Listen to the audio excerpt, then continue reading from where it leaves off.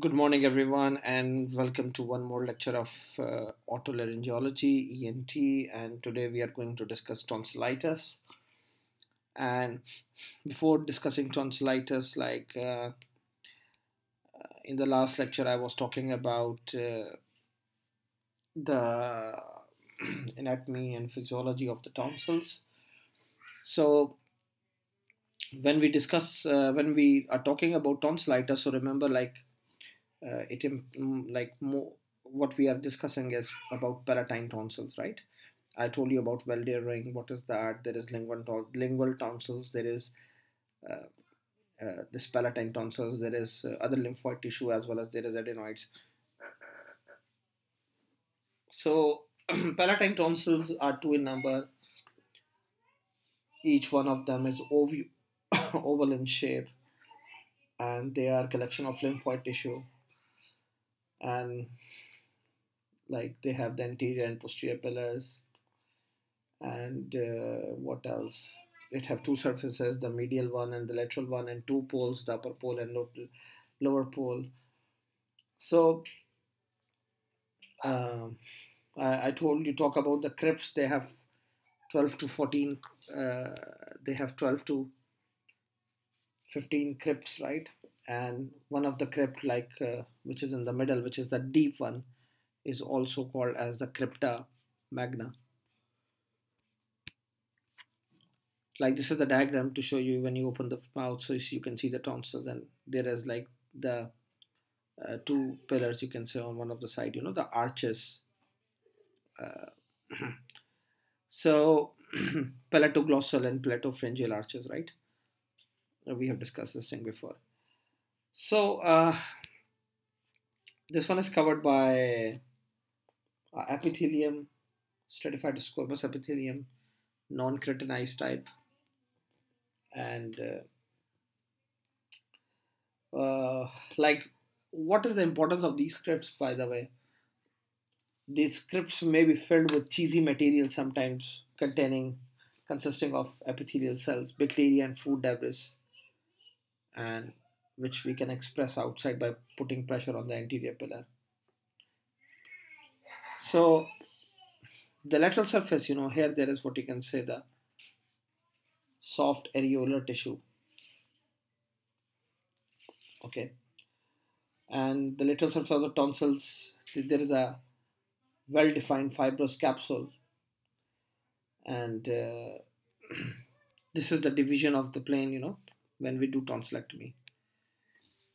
So talking about the bed of the tonsils, you can see the important structures, which, like, this is the mouth and these are the tonsils. So what is making the bed of the tonsils, or what is lateral to the lateral side of the tonsils? You can see number one is, of course, like the loose uh, areolar tissue. Then there is superior constrictor muscle. uh, there is a para tonsillar vein. Okay, then there is superior constrictor muscle, this one, number third. Okay, then there is styloglossus muscle. Then there is glossopharyngeal nerve, this one. This is styloglossus muscle, and this is glossopharyngeal nerve. And then there is facial artery, is also making the bed of the tonsils, as well as medial pterygoid muscle, this one. Okay, angle of the mandible, and this one should be uh, this one is angle of the mandible. Then there is salivary glands. Okay, and so these are all what you can say making up the bed of like the structures which are lateral to the lateral border or lateral surface of the tonsils. So we call it as bed of the tonsil. Okay, so superior constrictor muscle, styloglossus muscle, glossopharyngeal nerve, styloid process. So of course, like why? Because tonsillectomy is a very important surgery, so we must know what is lateral to this. Okay, so and I told you I talk about what you can say the blood supply of the tonsils as well in the previous lecture. Tonsillar branch of the facial artery, then there is ascending pharyngeal artery from external carotid. There is ascending palatine, which is also a branch of uh, facial artery. Dorsal lingua branch of lingual artery, and there is descending palatine artery of the maxillary artery. So the tonsil is supplied by the external carotid artery, and the veins drain into the paratonsillar vein, join common facial vein, and then pharyngeal plexus. And the lymphatic drainage to upper deep cervical lymph nodes, particularly the jugulo-digastric tonsillar node situated below the angle of mandible. So this is how it is supplied. Okay. Glossopharyngeal and trigeminal are the nerves, which innervate the tonsils. So I already talked about the immunity in the previous lecture, right? It provides the local immunity as well as I told you that I provide a surveillance mechanism, and the tonsils are most active from 4 to 10 years of age, and after that they are not so active, and that's the reason whenever like there is need of tonsillectomy, it is done at this age. Okay. So now, what is the importance of this topic? Tonsillitis is one of the very important topic of in otolaryngology or ENT. Why? Because it is so common. Okay, with the many people, it's a very common infection. Many of the patients they present with tonsillitis, so common, and many of the babies, they children, especially school-going children, by the way, 4 to 10 years of age. So this school-going age group undergoes what you can say tonsillectomy surgery, right? Why? Because of repeated infections in the tonsils.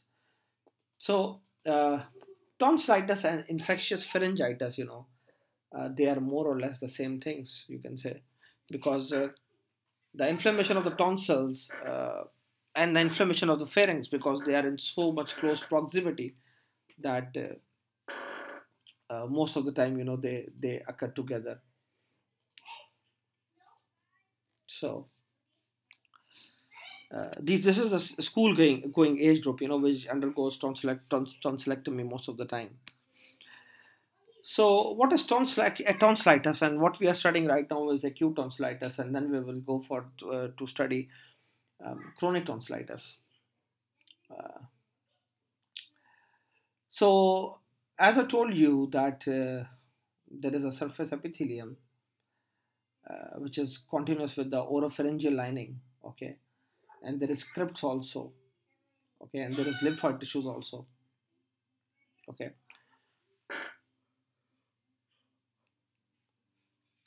So acute infection of the tonsils is very, very, very common, and as you can see, these are the types of acute tonsillitis. See, acute superficial tonsillitis, it is also called as acute catheteral tonsillitis. Then there is acute follicular, acute parenchymatous, and acute membranous. It's not so hard to understand this thing. See, whenever it occurs in relation to the pharyngitis, it is called as acute superficial, which is just related to the epithelium, right? So that's what I'm saying, acute superficial or acute catheteral is the same thing. It is a part of, you can say, acute pharyngitis. Like pharyngitis is a very, very, very common infection which affect a lot of people, and you will see a lot of patients, especially if you are a GP. Okay, so as the epithelium of the tonsil is same like the oropharyngeal epithelium, So whenever there is pharyngitis, the patients present with tonsillitis as well. So this is acute superficial tonsillitis. Then there is acute follicular tonsillitis. Now here come the crypts. So when the infection they spread into the crypts, so the crypts they become full with pus. Okay, and when we see the tonsils, we see yellow spots like this. This is acute catheteral or superficial. See, there is redness all over the pharynx and all over the tonsils, right? So it is acute superficial or acute catheteral. If you will see over here what's going on here. Now the infection is gone into the crypts, and the crypts are full of pussy material, and we can see these small spots over the tonsils. Okay, so this is acute follicular. Parenchymatous, simply when all the tonsils tissues are affected, so the tonsils become uniformly enlarged and they appear red in color. That is called as acute parenchymatous. And what is membranous? Simply the tonsils is covered with a membrane on the surface of the tonsils. Okay. What happened is basically, the pus which is coming out from this individual crypts, it joined together and appear like a membrane. We call it as acute membranous. Okay, so this is the presentation of tonsillitis. Not so hard, guys. Superficial is the most common type which we see with pharyngitis. Okay, and rest is like when the crypts are involved, it is follicular. When the crypts they coalesce together and they become, you can say, a little generalized, it looks like a membranous type. Okay, it looked like a membrane, we call it as membranous. And when the parenchyma of the tonsils is affected, so the tonsils they become very big and red. Okay, we call it as parenchymatous, acute parenchymatous, right? So now etiology. So this lecture will not be so long because it is like a very easy topic. So as I told you, it mostly affects the school going children. Okay, but it doesn't mean it cannot affect the adults. It can affect the adults as well. Okay, hemolytic streptococcus is the most common affecting organism, and other causes of infection may be staphylococci, pneumococci, Haemophilus influenza. Okay, uh, and of course, like one of the causes, which can cause tonsillitis is viral.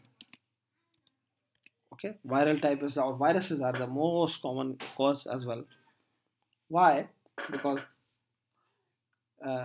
pharyngitis, right? So you can say 80% of the time, guys, it is viral. Okay, what kind of viruses? Again, there can be adenoviruses, there can be enteroviruses, there can be Coxsackie viruses, there can be EBV, there can be cytomegalovirus. So all these viruses can cause, right? So 80% of the time it is viruses and 20% of the time it is bacteria, right? So group A streptococcus, like hemolytic streptococcus, it is also called as gas, or group A streptococcus, right? This is the most common one in bacterial. So you can say bacterial is bacterial around 20%, right? So all these bacteria can cause, right? So Haemophilus influenza, even Neisseria gonorrhea can cause. In sexually active people, they can have Neisseria gonorrhea. So many things can cause. Even fungal infections can cause, guys, but very, very, very rare, right?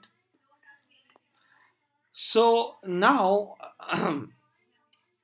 once we know the etiology, uh, and many of the times, the history goes like this way: that is some sort of viral infection like adenovirus or whatever virus is causing tonsillitis. Later on, there is secondary bacterial infection. So it is very, very, very common thing. So what are the symptoms of tonsillitis? Now it's something so common that many people, they have experienced this thing. I don't think so. Like very, very few people are there, who never had the symptoms. So they had sore throat, um, dysphagia, odenophagia. Odenophagia is like difficulty in swallowing because of pain. Of course, fever because it's an infection. So fever is a constitutional symptom, of course, uh, and there could be earache because of tonsillitis.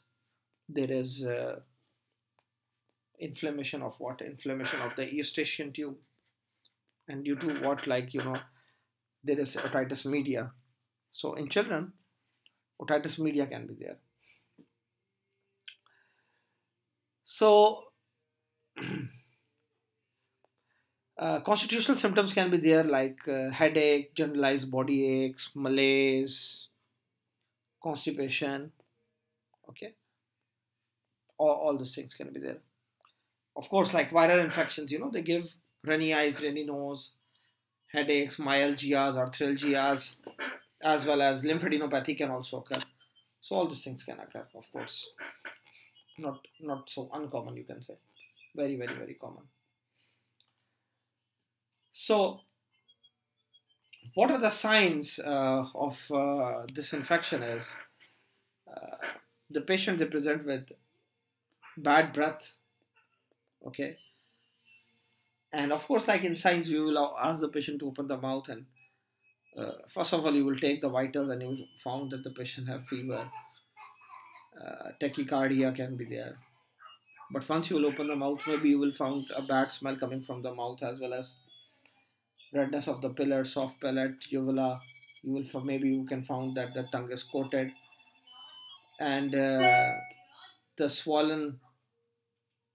When you will see the tonsils, then you can found, for example, if the tonsils are just reddish in color, so it could be acute superficial. If you can see the uh, yellow spots on the tonsils, you can say follicular. When you can see a membrane on the tonsils, you can say acute membranous. And when you will see very much big tonsils which are meeting up in the middle, kissing tonsils, like both of the tonsils, they are kissing each other, it is called as parenchymatous, right? When you will examine the lymph nodes, maybe you will found that the lymph nodes are swollen as well. So this is like how they present, right? So now how we treat these patients is simple. Uh, Bed rest should be given if it's a viral infection. If they have pain, you can give them some analgesics like paracetamol, because it is like mostly in the kids. So of course paracetamol, no aspirin.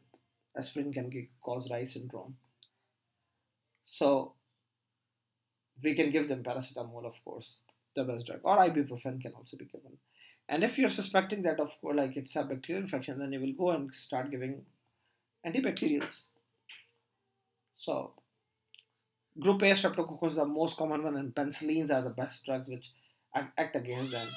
But the patients who are allergic to penicillin, we can give them macrolides to cover what you can say the atypical organisms like erythromycin, azithromycin, clarithromycin, all these drugs. And if, for example, the condition is not getting away by these drugs, then of course we can go for some broad spectrum antibiotics like amoxicillin with clavinic acid, augmentin. So cephalosporins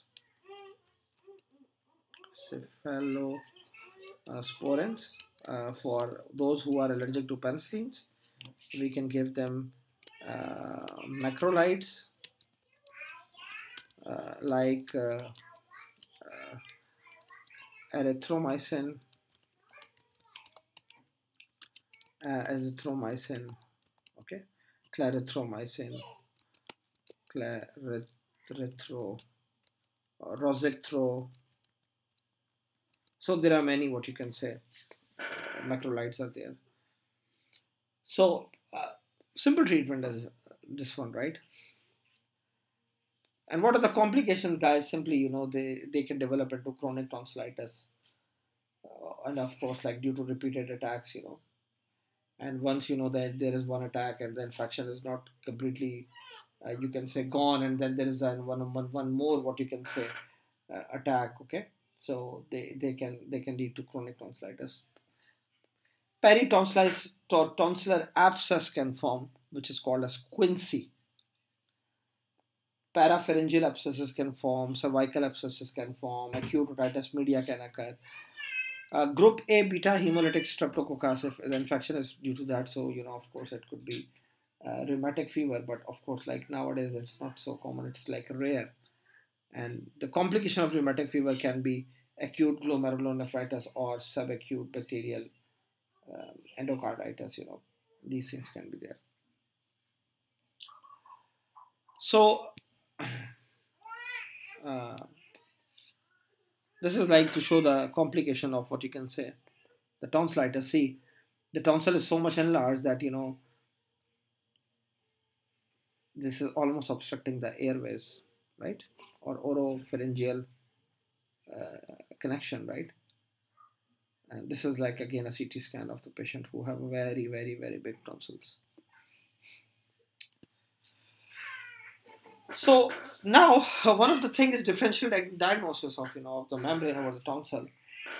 Whenever anyone have membranous tonsillitis, uh, we can do a swab test, for that, just to see what kind of organism is there.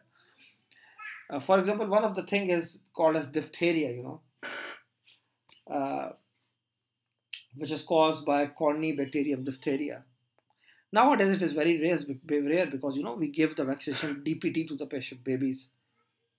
D is for diphtheria, P is for pertussis, and T is for tetanus. So DPT is a vaccine we can give that.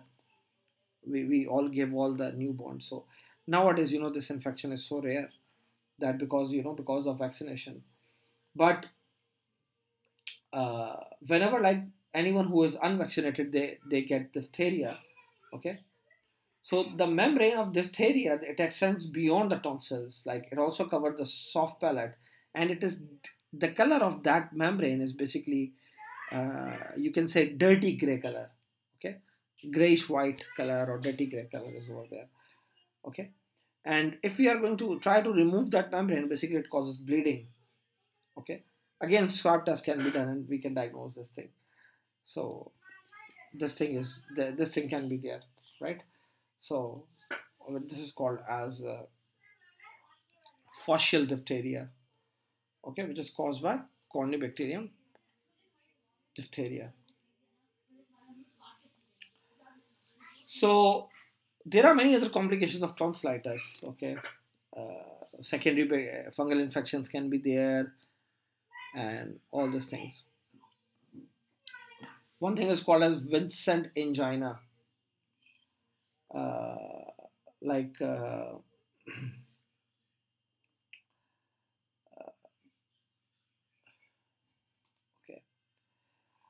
So fascial, I was talking about fascial diphtheria, right?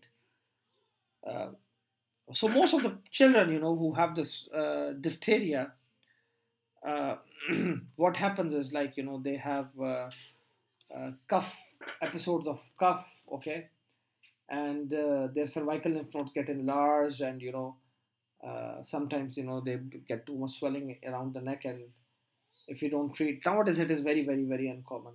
Okay, so basically this diphtheria, it releases exotoxin, which is toxic to the heart and nerves. Okay, so it can, like, one of the complications of diphtheria can be myocarditis or cardiac arrhythmias. Okay, but that's good, we have a vaccination for that. So lymphadenopathy can occur. Child can, you can refuse to eat, and investigations again throat swab or Shik's test we can do. And management is simply we have to maintain the airways, of course, because the airways is the most important thing, because it can kill the patient if the patient cannot breathe. Okay, so to kill the exotoxin, uh, what is given is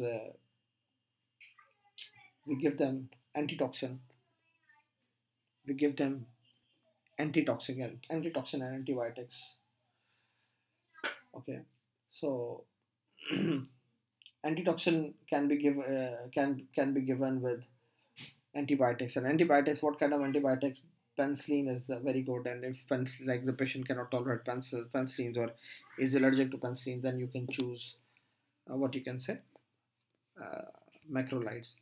Same thing, erythromycin, azithromycin. You can see, this is diphtheria, membrane can be seen. So chronic tonsillitis, guys, what is the etiology of chronic tonsillitis? Again, it is like one of the causes acute tonsillitis or repeated infections of acute tonsillitis. Okay, or sometimes people have subclinical infection of tonsils, and it mostly affect the children and young adults. Okay, rarely it is seen in old people. And you can say chronic teeth infection can be like chronic odontogenic infections can one of the predisposing feature or factor for chronic tonsillitis. So again, types of chronic tonsillitis is same: chronic follicular tonsillitis when it is the cheesy material inside the crypts, and chronic parenchymatous tonsillitis when like all the tonsils become enlarged. Okay, and then there is chronic fibroid tonsillitis, which is simply uh, there is fibrosis of the tonsils, so the tonsils they appear very small. Okay, and these are the people who have history of repeated sore throats. So the clinical features is a recurrent sore throats or acute tonsillitis attack. There is chronic cough, halitosis, which is bad taste in mouth. Okay, and bad breath, foul breath. Why? Because there is pus in the crypts, and because of that there is bad breath. Their speech become thick. They have difficulty in swallowing. Sometimes they have choking spells at the night as well. So when you will examine the tonsils, of course, like if the tonsil is too much enlarged, you can find a kissing. We call it as kissing tonsil when they are meeting up in the middle. Okay, so sometimes they meet in the midline. Which kind? Chronic parenchymatous. Okay, sometimes you can see the yellowish color pus coming out from the each of the crypt. So which type? Chronic follicular. Okay, so and when you put the pressure on the tonsils, you can express the pus out of the crypts. Flushing of the anterior pillars can be seen, and enlargement of jugulogastric lymph nodes can be seen. Again, you can see over here. This is surgically removed tonsils. This is tonsils hidden in the tonsil pillars. Tonsils extending to the pillars. Tonsils are, tonsils are beyond the pillars, and this one is tonsils extend to the midline. What I'm saying is kissing tonsils. So, what is the treatment, guys? Now, we must take care of their oral hygiene, which is the most important thing. Okay, treat any infection or co-infection like tooth infection they have. And the ultimate treatment for these patients is, of course, tonsillectomy. Remove the tonsils. Okay.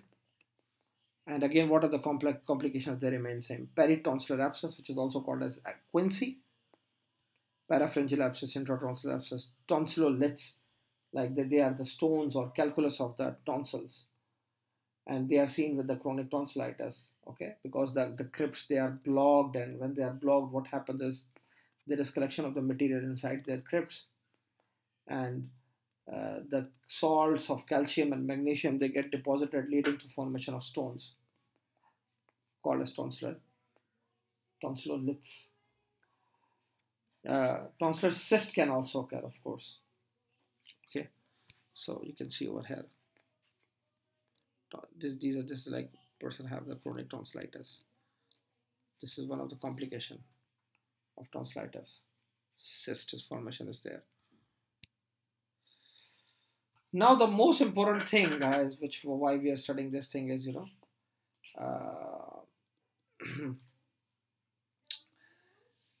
is to know what you can say, what is the treatment for tonsils or tonsillectomy. And when we discuss tonsillectomy, guys, one of the important thing is to know what are the indications for tonsillectomy, right? Indications for tonsillectomy is very, very, very important, and that's how we decide, like, either the patient need any tonsillectomy, okay, or not. So there are some absolute indications, there is some relative indication, and then there are some tonsillectomy can also be done as a part of other surgery, okay. So and tonsillectomy is a surgery, by the way, which you will find most of the ENT specialists, they are performing this thing. Very, very, very common type of surgery, okay, which is performed in these patients. So the absolute indications for tonsillitis, okay, the absolute indications for tonsillitis, first of all, I will go for that, is anyone who have recurrent tonsillitis, okay, and this is the most common indication, you can say. So how they calculate is like anyone who have 7 or more episodes in 1 year, or this is more than 5 episodes in 2 years, like 5 episodes per year for 2 years, 3 or more than 3 episodes per year for 3 years, and 2 or more than 2 weeks of lost work, school work, or either the person is working, in a year. So the most common cause or the indication for tonsillectomy is recurrent infections, okay, recurrent tonsillitis or recurrent infections. Peritonsillar abscesses, like any children, if you can say, is tonsillectomy is done, 4 to 6 weeks after abscess is formed. In the adults, we wait for the second episode, okay. These are absolute indications, absolute. One of the absolute indication is febrile seizure, in the babies if they have febrile seizures. Then there is hypertrophy of tonsils. They are causing airway obstruction or difficulty in eating or difficulty with speech, or if you are like suspecting malignancy in the patient. So relative indications is like diphtheria. Then there is like someone who is streptococcal carrier, someone who have chronic tonsillitis with halitosis of bad taste, okay, or who is unresponsive to medical treatment. And number 4 is recurrent streptococcal tonsillitis in a patient with valvular disease. And the last one is, it can be done as a part of other surgery. For example, many people, they have, obstructive sleep apnea. While they sleep, they have breathing problems. They have decrease in oxygen saturation. So most of these patients, they are obese, So tonsillectomy is done to relieve that, or as a part of a surgery called as glossopharyngeal neurectomy. So to approach the glossopharyngeal nerve, we have to remove the tonsil first, because glossopharyngeal nerve, it is in the bed of the tonsil, or as a part of removal of styloid process, tonsillectomy is done. So what is how the tonsillectomy is done, guys? Again, wait. Okay. How the tonsillectomy is done? Again, I would suggest you to see some what you can say video for that. But mostly they don't go for tonsillectomy, or A contraindication to undergo the tonsillectomy surgery is like anyone who have anemia and anyone who have active infection. Okay, anyone who have anemia, anyone who have active infection, children under 3 years of age. Okay, anyone who have cleft palate, anyone who have bleeding disorder. Okay, tonsillectomy is not done. These are contraindications. So I will explain you some of the procedure, but again I will suggest you to watch some video. Whenever we have to remember in surgery about any procedure, you have to know a few things. For example, tonsillectomy is done under general anesthesia. Like I have seen many of the tonsillectomies myself.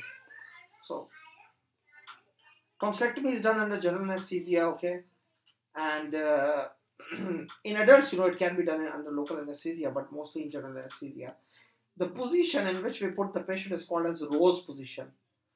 Okay, like the patient is on the bed, their head is extended, and the pillow is basically placed under their shoulders. Okay, so when the pillow is placed under their shoulders, like their head can go into more extension. Okay, and to stabilize their head, they put a rubber ring under the head. So then there is a, what you can say, mouth gag is put on in the mouth, so that the mouth should be remain open, and simply then the tonsils, they are grabbed with the tonsil holding forceps, and the incision is made in the mucous membrane from the anterior pillar side, and then there is a curved scissor, which is used to directly cut the tonsils from the peritonsillar tissue and separate its upper pole, and then like keep on holding the tonsil, keep on giving pressure or pull towards the medial side. They keep on cutting the tonsils, and when the dissection is complete, so sometimes a wire loop is used, or something called as tonsillar snare. Tonsillar snare have a wire loop. So what they do, like they put a wire around that, and then they keep on tightening the wire, and what happens, like the pedicle, which is holding all the arteries, it is finally cut. After that, they put a gauze inside that area from where they reduce the tonsils, remove the tonsils, and they put a pressure to stop the bleeding, and they maintain the pressure for a while, so that the bleeding should be stopped, and then of course they observe the patient for a while because of, what you can say, any complications. So this is how they do, and then when the patient is recovering, they give them soft diet, they take care of the oral hygiene, all this stuff can be done. So nowadays, by the way, laser tonsillectomies are also available, okay, and there are many other ways by which tonsillectomies are done. Remember, guys, there are complications of every surgery, and the most common surgery, you can say, complication of tonsillectomy is hemorrhage. Okay, hemorrhage is very, very, very common type of complication of tonsillectomy. So there is something called as reactionary hemorrhage as well. So the bleeding which occur right after tonsillectomy is called as primary hemorrhage, and the bleeding which occur after tonsillectomy, 24 hours after, it is called as reactionary hemorrhage. Okay, so if that thing occurs, they can apply some vasoconstrictors to stop that bleeding. So rest, damage to the joining structures can occur, teeth can get injured, aspiration can occur, aspiration of blood can occur, and all the things can occur. Okay, so sometimes the hemorrhage can occur after 24 hours. It is called a secondary hemorrhage. Okay, but usually it is seen between 5th to 10th post-operative day. Infections can occur, and all these things, right? They can occur as a complication of, what you can say, tonsillectomy.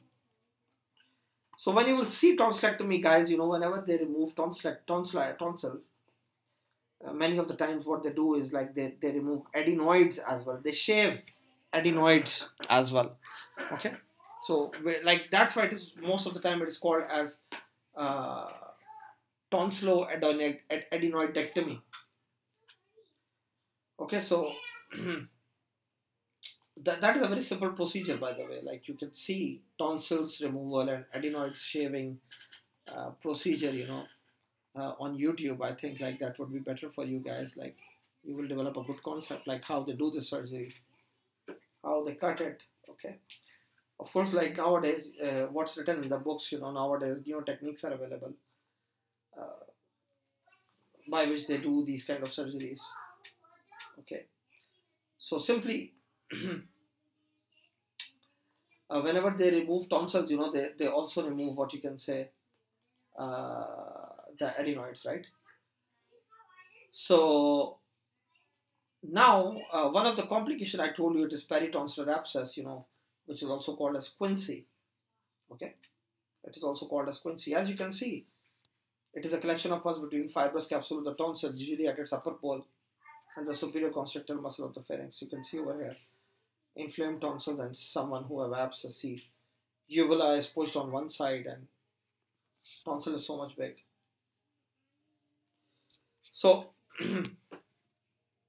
types is anterior, posterior, lingual, and tonsillar. But what is etiology? Of course, of tonsillitis, this can occur. The pus can be there.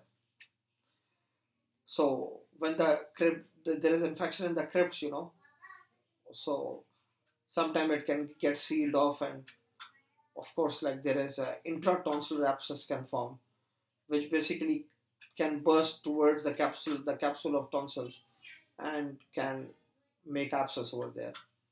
So it is also called as peritonsillar abscess, or it can also cause peritonsillitis. So it is more common in males, recurrent tonsillitis, foreign body embedded in the tonsils, tonsillar tag left behind after tonsillectomy. The most common organisms, which when we see, when we examine their, what you can say, the tonsils, the most common organism which we'll found is Streptococcus pyogenes, Streptococcus aureus, and anaerobic organisms. So now, anyone who have peritonsillar, this is the pathophysiology I was talking about.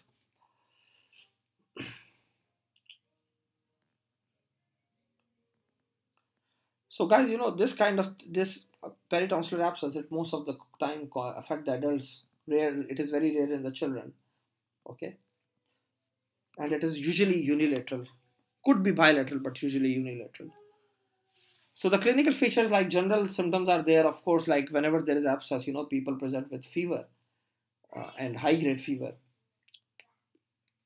with chills and rigors, headache, and of course they complain of pain in throat. They have painful swelling. Now in their neck there is a big masses there. They have a muffled and thick speech. We also call it as hot potato voice. And they have foul breath due to, of course, pus in the oral cavity. Okay. And they may have what you can say earache because of eustachian tube is blocked. So when you examine these patients, what you will find? The vitals, you will find the fever.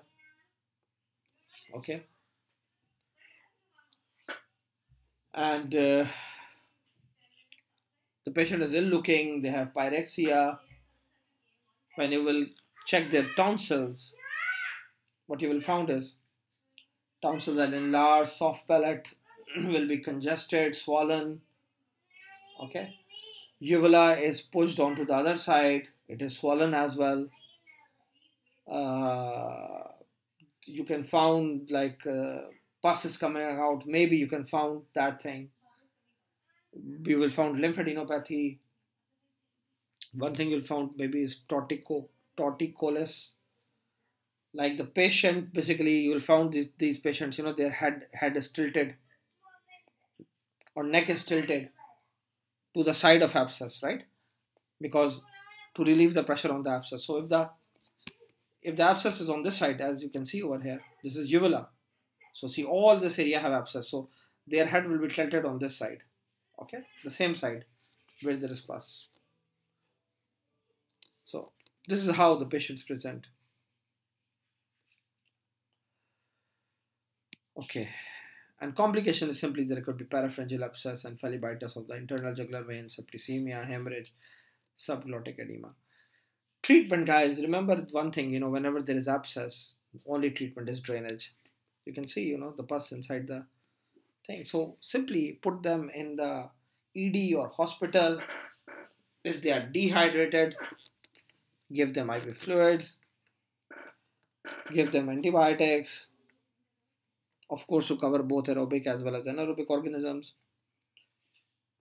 Give them painkillers, paracetamol or ibuprofen, and the only treatment is IND. What is IND? It is incision and drainage.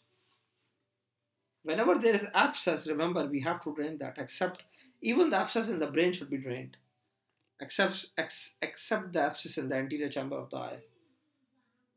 So how to do that? When we examine, we can found that the area of the maximum bulging, or sometimes we found a white spot.